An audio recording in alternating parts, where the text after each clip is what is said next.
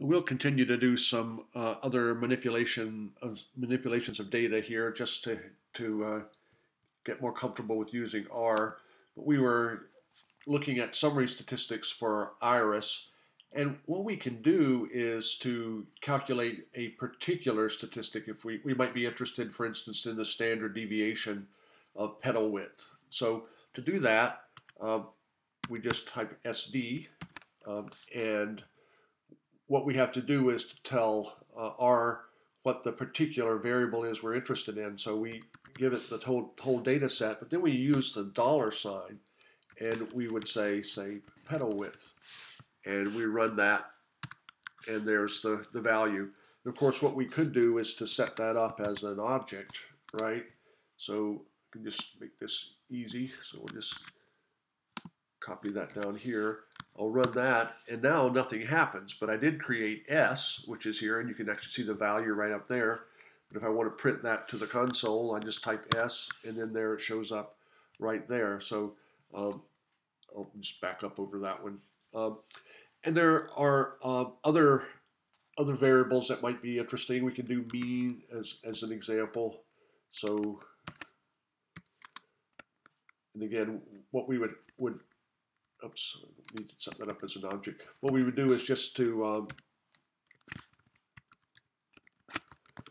again, use a $sign so we can tell R what particular variable we're interested in, and we calculate the mean just like that.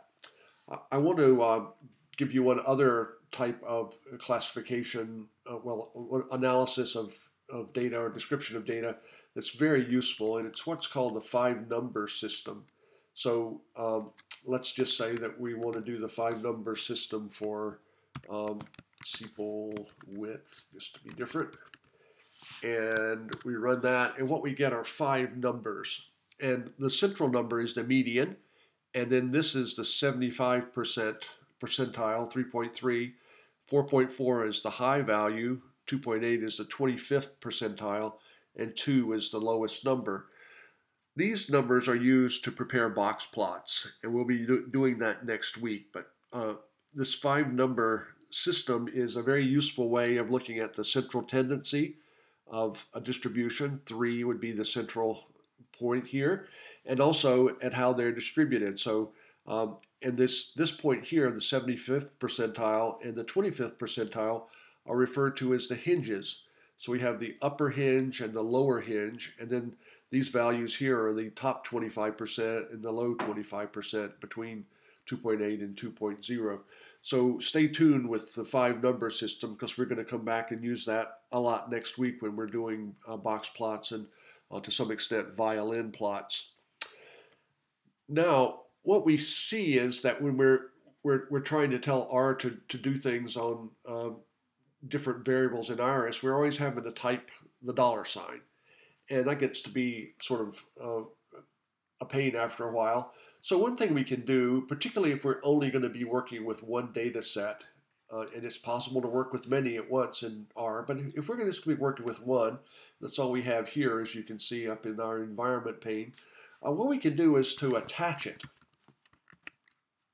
And so I'm going to attach iris, and I'm telling R that the only variables that I'm going to be talking about are going to be found in iris. So don't go looking for $signs. So I'm going to run that.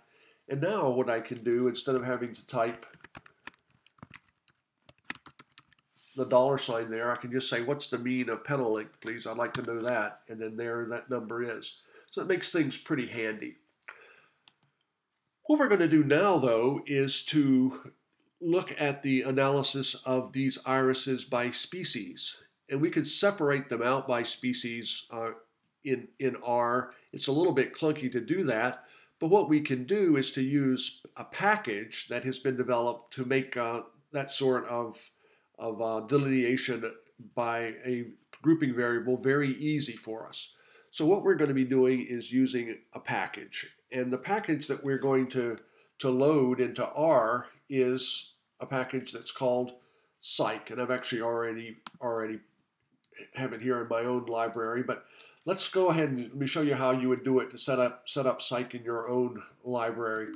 What you're going to do is to go into your source pane, and you're going to type install packages, and then you got to put in parentheses whatever the package is that, of interest. So in this case, it's psych, and so I'm going to run that, and what it's doing is it's running, it's loading the psych code to R. So I've increased my functionality of R by putting psych into my particular version, but it's still not activated. So I've still got to do that, and there are a couple ways to do that.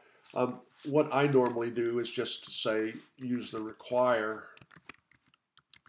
command, and if you look over here on in the package pane over here, you'll see psych is unchecked, but after I run this, it will be checked. And of course, an easy way to activate a package is just to click on it, or deactivate it to unclick on it. So there's another way of doing it. And some people use a different command in R, which is library. And just as an example, there's a package called car, and let's just watch that happen, and it gets activated as well. But require is a little more intuitive to me than library, but any of those three methods is going to work for you to open up a psych package. Now, what we're going to do is to split our data set by species. So we have these 3 different species, and we know we had 50 different measurements on each iris. So what I'm going to do is to set up an object just to hold my data, and I'm going to just call it species.split, and I'll put my operator there. And then the command is pretty simple. It's just describe and then by. Then I tell R that I'm going to be dealing with iris. And since I have attached the iris data set, I don't have to tell it the grouping variable as iris $ species. I can just say I'm going to use species. And so what I do is to put that in here. I can't remember if it was capitalized or not, but we'll soon see. And that ran. But again, nothing shows except the fact that I have species split up here. I have 3 different lists. But to see that, what I want to do, of course, is just to say print this object. And so I'm going to just type species split and hit that, and there I have it. I have all my the 3 species are separated out. And psych gives even more summary statistics than the summary function in R. So you can see that I get the sample size, I get the mean, I get the standard deviation, I get the median, I get the trim mean, which is excluding the top and the top 10% and the bottom 10% of data, the ones that may tend to be outliers. I also get different values of central tendency, the MAD, we get min and max, we get the range, and then a couple of higher moments of description, skew and kurtosis, which could be interesting depending upon your particular question, and then also the standard error. But you can see that these are broken down by, there's setosa, there's versicolor, and there's virginica. So that works out very nicely for us. So packages are going to greatly increase one's ability to do various tasks in R. And again, as I mentioned, there are almost 6,000 packages that are available. So if you have a particular need for a more specialized type of analysis, there's a good chance you can find something in CRAN, in the Comprehensive Research Archive Network, that will help you to do that. What we're going to do now is to learn how to upload data from Excel into R. So if you go to the Moodle page, you should be able to click on a file that's called dogwelklinks.excel. And I don't have the Excel file open here, but I'll just open that back up. So, oops, there it is. So open that up, and you see that there are just 2 columns of data. On the one hand, on the left side, I've got species of a particular type of a dog whelk. And then I have the length here, and I can get rid of that width. I don't really need that. So I just have the length for these snails here. The problem with Excel and R is that Excel has Microsoft proprietary language, proprietary code that is, of course, protected. And so our developers can't supersede or can't cause their code to accommodate this proprietary code. So what we have to do is to get the Microsoft Excel data into a form that we can read into R. And the simplest way to do that is just to save the file as a comma-separated version, so comma-separated values. So you can just choose that, and what we're going to do is just to call that dog whelk links. It's going to be a CSV file, and so I'll save that. And actually, I already have it there, but I'm going to go ahead and replace it. And you always get this sort of thing when you try to save in a form other than Excel. But now I'm set to bring this into R. And how do I go about doing that? Well, the simplest way is just to, well, let's give our data a name. And so we'll call the data whelks, just to make it pretty clear. And what I'm going to do is to simply tell R that I'm going to read a CSV file, and you need to go find it. I want to help you go find it. So what we're going to do is to say read CSV, and then we use this file choose command. And again, I'm putting in the open close parentheses because that's essentially a wildcard. And what I should be able to do is to run that command, and it says, okay, go find it. And I know that I put that up on my desktop, and this was the dog whelk link. Dog whelk links is a CSV. Hover over that just to make sure. But yeah, it's comma separated variables. So I'm just going to say open, and what I see is that whelks has opened up here into my environment. So now I have two data sets. And it's a good time now, because I have two data sets open, to detach iris. So I could always, it's possible that you would have the same variable in two different data sets, and R is always going to look at iris for the dominance of, or the data set that it's going to use to read that particular variable. So I went ahead and detached iris there.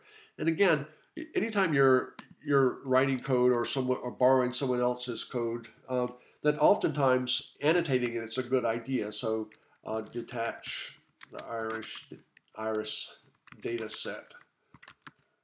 And so that's just a little annotation that lets you know what's been done there.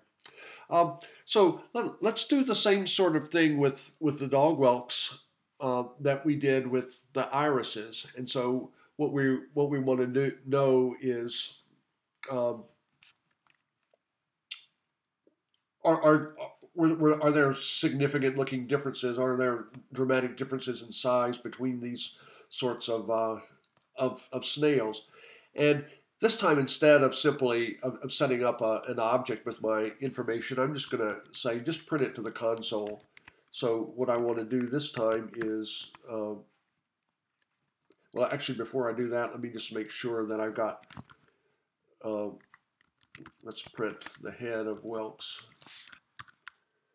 So the reason that I did that is because I wasn't sure if I had species capitalized or not. And R is case sensitive, so if I put little s species, I would have gotten into trouble there. So anyway, I'll say just describe by, and we'll give my data set whelks. And I'm going to say whelks, oops, $, oops, $, species. And if I run that, then I get all my variables down here. So I've got, here's Canaliculata, here's Emarginata, and here's Lamellosa. And just looking at the means, Lamellosa looks like it's the biggest, and Emarginata is the smallest, and Canalicculata is sort of in between. So if I was interested in showing there's a statistical difference there, then I might be interested in doing an analysis of variance or something like that to further explore these variables here. But at any rate, that's a very Psych is a very useful package that allows us to partition data by a grouping variable or a classification variable.